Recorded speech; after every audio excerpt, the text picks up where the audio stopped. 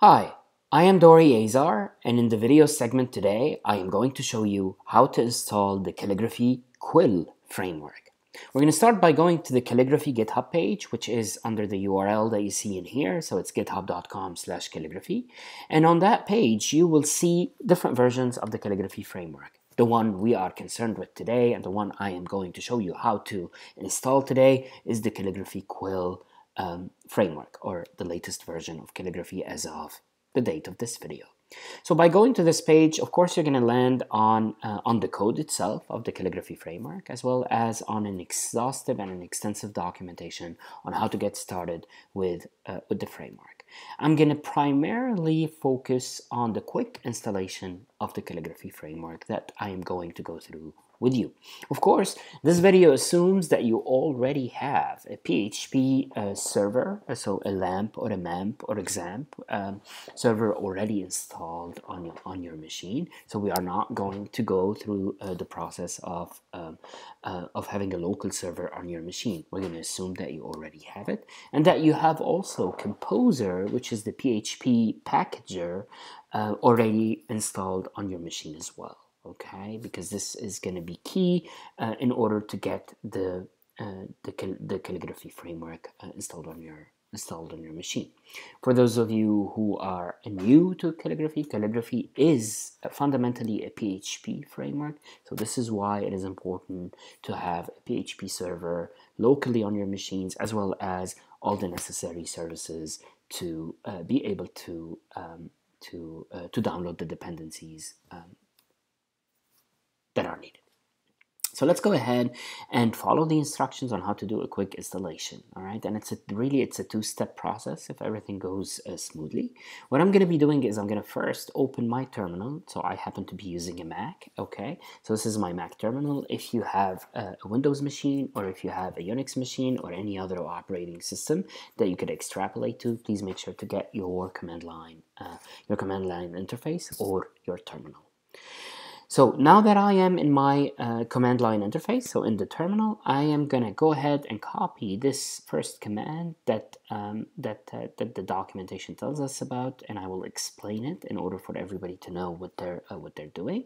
And what I'm going to do, I'm going to call it from my server root, okay? And my server root happens to be under the folder sites, and that is really the folder where my local server is serving. Okay, if I put it somewhere else, it will not be interpreted correctly. So it has to be in your htdocs or in your server root. So here's what I'm going to do. I'm going to go ahead and paste this command that we got from the documentation itself, and I'm gonna explain it for you. So as you can see, it's calling the composer, the composer command, assuming that you have composer already installed. And what this composer command does, it's called create project. It's gonna unpack the calligraphy quill in this particular case structure. So this entire set, or this entire folder that you have on GitHub, it's gonna bring it into the server root where you're choosing to download it, and it's going to unpack it for you along with all its dependencies. That's what the create project would give you under the composer application. Now the statement is suggesting that to use a stable version of the calligraphy quill. In this particular case, the stable version of calligraphy at the time of this video is the dev version of it. All right, so this is why we append a -s, meaning stability. So go get the stability that is the dev stability of the calligraphy/calligraphy quill version. Okay, now if I were to unpack, or if I were to run the statement as is, it is going to download it in the calligraphy-quill folder. Okay, by default it would be this one, but I do want to do it in a different folder, just because I happen to have a calligraphy quill already installed on my machine. So I'm going to go ahead and call it my test for the time being. Okay, and what it's going to do now is it's going to get me this entire structure along with any dependencies needed, and it's going to download them locally under my sites folder. So let's go ahead and do that. You will see as I am doing this, oh, I happen to have my test. I apologize for this. So let me go ahead and choose another name for it. But this is, I think, a good example that would tell you what would happen if you try to unpack it in an existing folder. Okay, so what I'm going to do here is I'm going to call it my calligraphy. Okay, just for the sake of this demonstration, I'm going to go ahead and run the statement.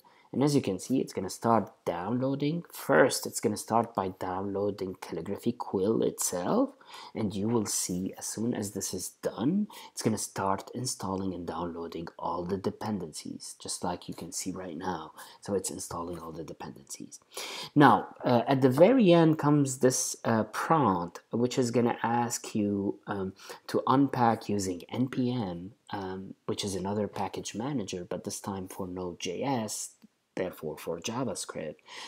If you happen to have Node.js already installed, I will suggest that you type a yes for this one, because it's going to start also unpacking any necessary packages that are needed in your Node.js in order to run calligraphy successfully. If you don't have Node.js, it's not a big deal, just at least for the calligraphy server-side portion of this. Okay, later on, if you want to use vue.js with calligraphy, you're going to need to have Node.js. But if you don't intend to use vue.js in particular with calligraphy, then you will be fine, and you just need to enter no in this particular case. I'm going to go ahead and say yes. Now the package have been added and installed and updated with the necessary packagers. Okay. All right, so now that I have this done, ideally, if I now go to my calligraphy within my structure, okay, now I have in my calligraphy folder, and if I list the content of it, you will notice that the content is exactly the same than what you see on the GitHub right now. All right, so that was step one of the installation. All right, we got the code, and the code is locally available to us. The second step in this installation is to initialize the framework. All right, so what this is telling us over here in the statement is I can use two different statements to do that. They are more or less the same. Doesn't matter which one you pick. I'm going to go ahead and go for the .bin one, and I'm going to call Calligrapher. Calligrapher is the command line interface of calligraphy. Okay, so it helps you scaffold certain code. It helps you create certain projects in a very quick way. It gives you boilerplate code that you can start using immediately.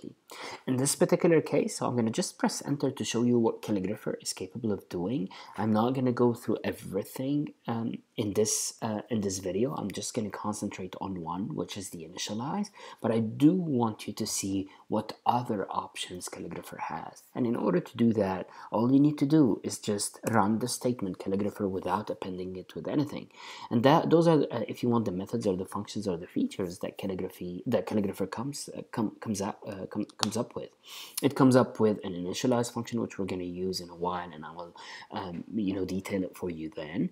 And then it has some other potential features, such as generating keys, generating API keys, and then there's a whole set of features around creation of applications, which we will see later on when we start talking about Vue.js, but also when we start talking about the machine learning features that are included with Calligraphy. So stay tuned on those. We are going to use them a little later. For the time being, I'm going to go ahead and use the initialize feature of Calligrapher. So I'm going to go do exactly the same thing, but this time I'm going to enter, or I'm going to type initialize, and I'm going to run this statement. What it's going to tell me over here is that it's going to go ahead and initialize the framework for us, which means that any application that you happen to create before will be completely overridden. So we're not worried right now about this because it's a fresh installation. Okay, but keep that in mind, that when you start working with calligraphy, when you start creating or customizing it to your preference, you will lose anything that you have done. So I'm going to go ahead and press return or enter on this one. And then ideally everything got initialized for us. So what I'm going to do here now, I'm going to do a listing just to show you that potentially some new folders and some new files have been added. But this is of course not ideal to go in and look at it. So I'm going to open my Visual Studio in order for us to go see a little bit what happened in this folder. So I'm going to go ahead and I am going to go to my root folder. Okay, so my server root folder, and over here I have my calligraphy, which is the folder where this entire structure got installed. And I'm going to open it up and I'm going to point out the changes that were made into the structure after I ran the initialize feature. So what this initialize feature did to my structure, and we can compare it again with the GitHub code, you will notice, for example, that the GitHub code does not have a .env file.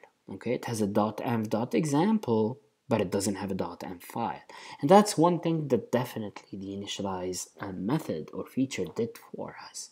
And if I open this .env file, it will contain all the configuration options that are needed to run calligraphy successfully. Okay, you will also notice that there are some API keys and some app keys that have already been initialized for us for at least this instance of the calligraphy application.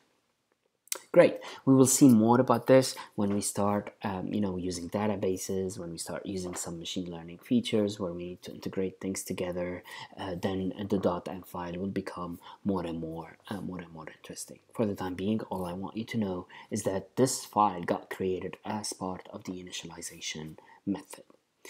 There are two other folders that got created for us that are also key to running the application appropriately.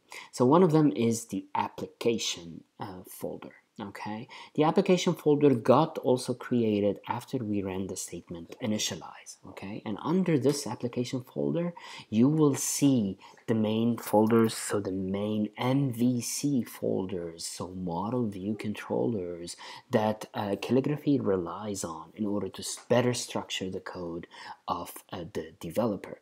So basically, all the classes that are responsible for the views will be under the views folder. All the classes or all the methods that are responsible for interfacing with the database would be under the model folder, and all the classes that are responsible from fetching or acting on the database through the model and then delivering the result to the views will be under the controller method.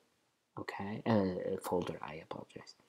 So those are the three main things that appeared from the moment we initialized the framework. There's a fourth folder or subfolder in here called config. And under this folder, there is a file called web.php that you can find under routing. And this file is responsible for all the routings that are needed for the framework to work properly. Okay, so what does routing means? We will explain that.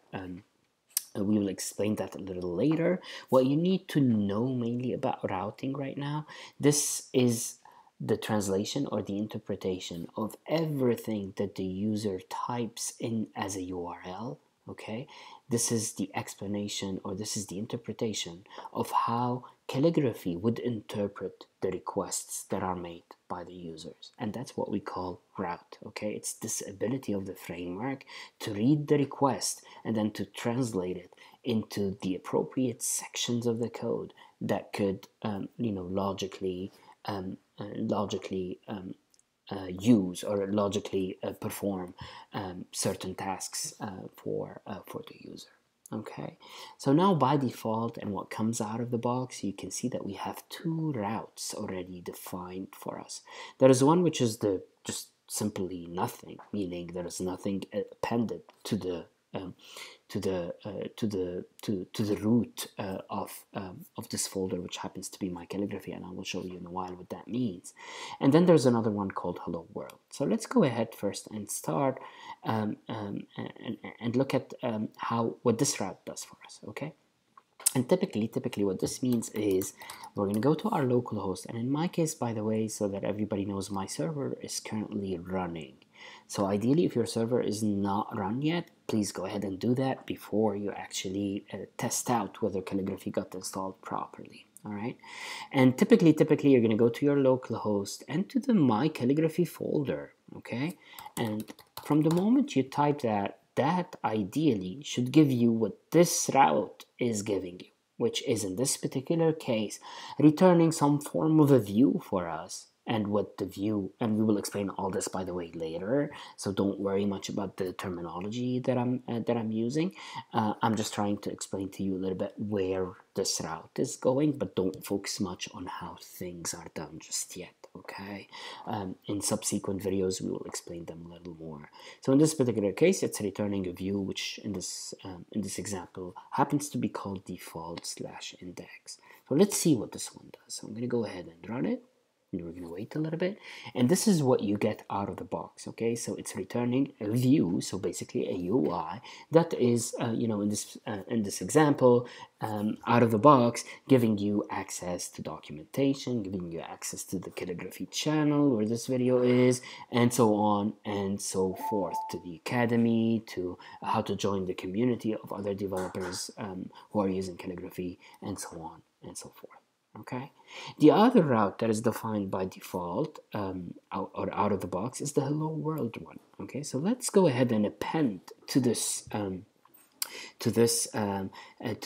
root route a hello world, just like this route is indicating. And ideally what it's doing is it's echoing a hello world string, which means echo, by the way, for those of you who are not very familiar with PHP, is a way that, or is the command that PHP uses, or the statement that PHP uses, or the method, whichever way you want, that would display a string on the screen.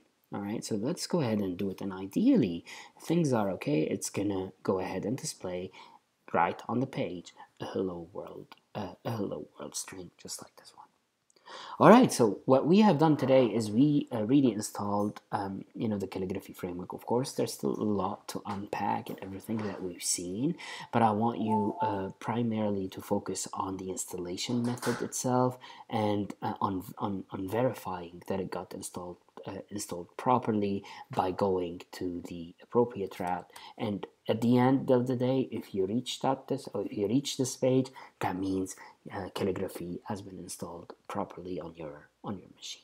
If you haven't, for whatever reason, and if the quick installation does not work for you, there is a manual installation that is already provided in the documentation. So I strongly advise you to go through this manual installation as well, which, by the way, is not very, it does require several additional steps to do, but it's also pretty straightforward, and most of it could be done from your command line interface as well.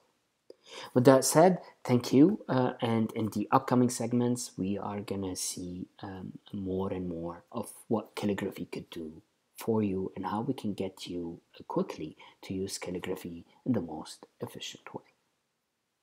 Have a good one.